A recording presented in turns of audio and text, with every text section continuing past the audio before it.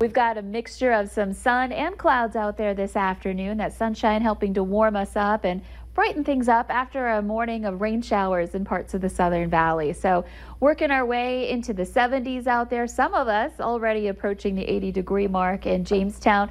That's our warm spot at 81 there in the moment. In a moment, we'll see probably some of these places getting into the 80s as well. The Oaks area back down towards Sisseton, even Fargo, we're at 78 degrees, not far off from that. So eastern North Dakota especially seeing some warmer temperatures, but even into Minnesota, all of us are now at least at 70 degrees, and we'll work our way up from there. Wind is variable for direction. We are seeing some stronger speeds up to the north, and we're into the teens to about 20 there.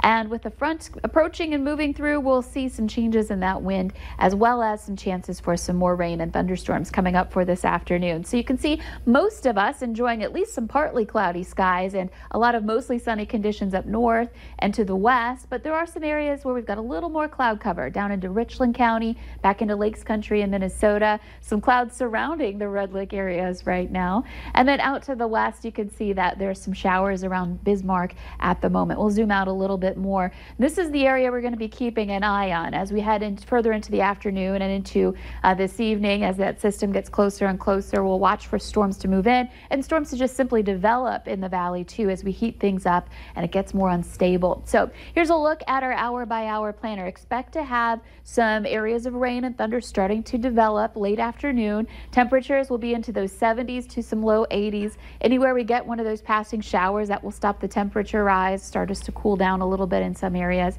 And here we are looking at those storms ongoing in the 5 o'clock hour. Now this may be a situation where we're looking at Southern Valley and out west again for storms, and perhaps up to the northeast we don't see as much of that unsettled weather. 7 o'clock, more storms coming in and more storms developing and continuing into the evening hours tonight. So we may get a couple of rounds of storms affecting us, and some of these again could reach severe limits here as we head into the evening hours and overnight, and this continues into tomorrow morning before it kind of fizzles out and gives way to some quieter conditions, at least to start the day on Saturday. So here's a look at our severe thunderstorm risk for your Friday afternoon and evening.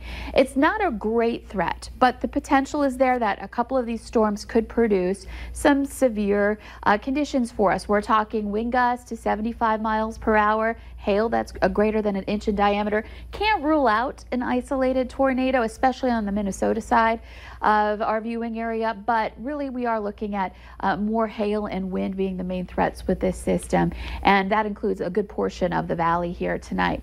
Now we're heading back into tomorrow morning. We're starting off again relatively quiet, though there could still be some spotty showers lingering in the morning hours, but still a little bit on the cloudy side too.